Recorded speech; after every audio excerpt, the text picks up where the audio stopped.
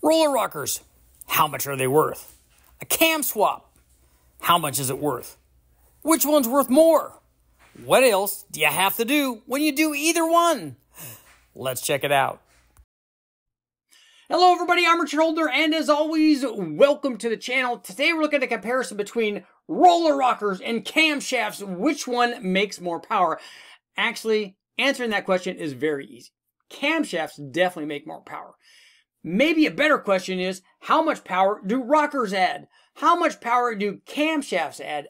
And are there any problems associated with installing either one? We'll start off a comparison of camshafts and rockers and what each one of them does and which one adds the most power. I think that should be fairly obvious. But we're kind of curious to see what rockers do in comparison to a typical cam upgrade, because rockers obviously are much easier to install. So a lot of guys want to know, hey, what if I just put rockers on? Will I get any power? So let's take a look at that. Let's start off by taking a look at a typical kind of camshaft upgrade. We know that we can get big power, and then we're going to take a look at what happened when we did a set of rockers and then a camshaft, and then we went back to stock rockers. There'll be lots of cool stuff, so let's jump right in. But let's take a look at a typical kind of camshaft upgrade. This one was a cam that I picked out. We could pick anything. There are lots of different cams for LS motors. I've run a ton of them, and they all make good power. But we'll take a look at a 5.3 liter L33. It's an all-aluminum motor that I got from the wrecking yard, and we're going to put a truck NORRIS cam in. Typical kind of 5.3 camshaft upgrade for a, any kind of driver. So we'll take a look. We ran the 5.3 liter. It's an all-aluminum L33. It was stock. We ran it with a stock truck intake manifold, a stock size throttle body. It might have been an AccuFab. We ran it with long tube headers. We run it with a Mazir electric water pump and a Holley HP management system. It's an optimized tune. We put bigger injectors in this because we would eventually run a single turbo on this. And as you might imagine, both the stock cam and the truck NORRIS cam work very well with the turbo. But when we ran this thing with an optimized tune and with no accessories and headers and 3-inch exhaust, this combination produced 365 horsepower and 389 foot-pounds with the stock camshaft. So this is a typical kind of camshaft upgrade. We'll take a look. This one was the Brian Tooley Racing Truck NORRIS cam, and you can see this thing picked up power from about 3,000 on up and pushed peak power up to 424 horsepower. Yeah, 424 horsepower. Peak torque was also up a good bit, up to 415 foot-pounds. And incidentally, for those guys that are interested, if you're looking for a camshaft like this, I'm going to leave my email address in the description. If you're interested in some low buck cams that offer this kind of power for a 4.8, 5.3, or 6.0 application, please send me an email. I can get you hooked up on a really cool camshaft. Makes good power.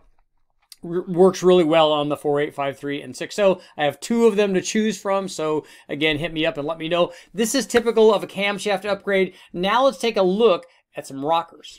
Okay guys, our next test involved putting rockers on a somewhat factory camshaft. It was a LS7 camshaft, although we were not running it on an LS7. It was a test that I did where we compared a bunch of different camshafts on a 5.3 liter, all the factory cams.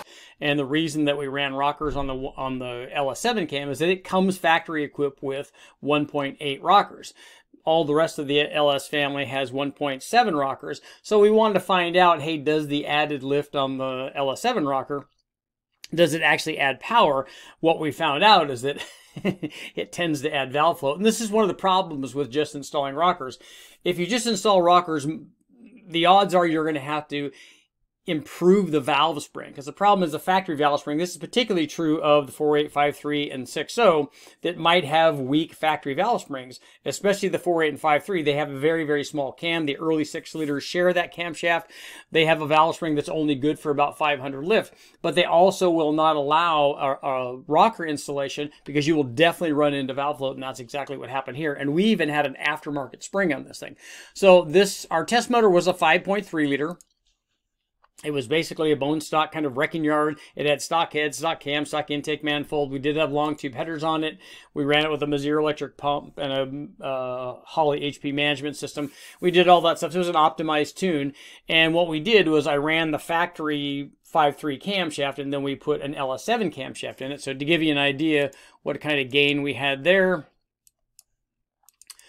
this is what the factory one looks like. This is an LM7 camshaft. It made 353 horsepower, and 383 foot-pounds of torque. And then when we put the LM7 camshaft in it, the peak power jumped up to 422, and peak torque was 394. But you can see that the LM7 or the LS7 camshaft lost power below 4,500 RPM, only gaining power above that. So if you're thinking about that cam swap, either the LS7 or the LS9 camshaft, you're going to get these kind of results. You're going to take a big hit in power down low, but get a bunch of power up top. That's pretty typical. So let's get rid of our factory one. But we ran this rocker test with the LS7 camshaft. So we went from the 1.7 stock rockers to a set of 1.8 aftermarket Crane Gold roller rockers, and this is what happened. The problem is it did start gaining power. It seemed to lose a little bit of power down low. You can see for the most of it, it was the same, and it varied by 1 or 2 foot-pounds, but lost a little bit down low, down to 2,500, and then we started to gain power at the top. The problem is running it to 6,000 RPM and trying to continue beyond that out to 6,500 like we had with the LS9 or the LS7 camshaft with the stock rockers, is that we ran into valve flow, and we had already upgraded to a set of 26-918 beehive springs with this, and we still ran into valve flow with the heavier and harder to control 1.8 ratio roller rockers. Obviously, the added lift, we were going to be going from, on the LS7 camshaft, we'd be going from 558 lift to like 590 lift, which showed that it was going to be beneficial. It was going to add power, but if you're going to do that, make sure that you add sufficient spring rate to control those rockers. Now let's take a look at a comparison where I ran the stock cam, or the stock rockers, and then we did a rocker upgrade, and then we did a camshaft upgrade in the other order, and find out which one is worth more. Okay, here's our final test on rockers, and in this instance we ran a stock LS1, the 5.7 liter, kind of the OG motor.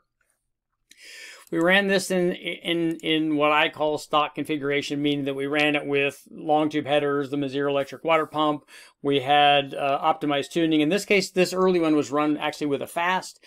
And we ran this thing in stock trim, and then what we did was we tried 1.85 rockers on it, and then we took those off, put the stock rockers back on, and then we did a camshaft upgrade. So let's take a look and see what happened. First of all, there's obviously something we need to talk about, and that's this area up here from 5,500 to 6,000 where this dip is.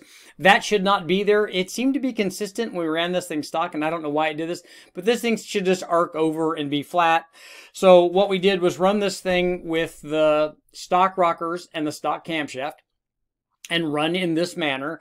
Our LS1 produced 423 horsepower and 421 foot-pounds of torque. So it did pretty well for a stock one. And then here's what happened when we put our 1.85 rockers on there. You can see that's a much better curve. Not only is it a much better curve, but it also made a little bit more power. So this is the biggest change in power I've personally seen from a rocker change. With it, we went up from 423 horsepower and 421 foot-pounds of torque to 439 horsepower and 430 foot-pounds of torque. So to give you an idea, this was a factory LS1 cam, which was 498 lift. It was a 199 210 duration and 119.5 degree lobe separation angle. When we added the 1.5 or 1.85 rockers, we stepped things up to a 541 lift on this thing, and it responded pretty well to this. As I said, this is the most I've seen from a rocker change, and this was done way back. But what we did then was we got rid of our rockers, and I'll go ahead and leave those up there. But what we did was add a comp Extreme Energy 275 camshaft.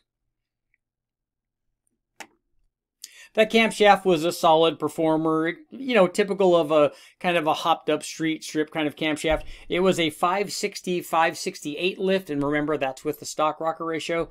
It was a 222, 224 degree duration and 112 degree lobe separation angle, and it picked up power quite a bit. With the camshaft, the peak power now registered 470 horsepower and 448 foot-pounds of torque. So you can see the cam gained both peak power and peak torque a good bit over the stock combination, all the way down to 3,000 RPM. And some may be asking, well, how does a cam that's that big add power down low like that, or down low-ish at 3,000 RPM. The reason that it did that is because a stock LS1 camshaft, certainly compared to the truck cams, makes less power down low anyway. So it's kind of soft down there already. This camshaft added to that. But the camshaft obviously worth a good bit more power than rockers are. Rockers will get you some of the way. But again, it's very important to note that with the rocker upgrade, we did have valve springs in it that allowed the rockers to work at higher RPM without running into valve float, just as the problem that we would have had with a cam. The cam was... oh no, the springs might have worked with that cam lift, but they wouldn't have worked with the RPM that we were eventually going to run. So when you're doing a camshaft upgrade, unless it's a NSR camshaft, you're definitely going to have to put springs in it. If you do rockers, you're also going to have to put springs in it. I'm Richard Earl. Please make sure, like, share, subscribe, ring the bell, do all that stuff, and I'll keep testing.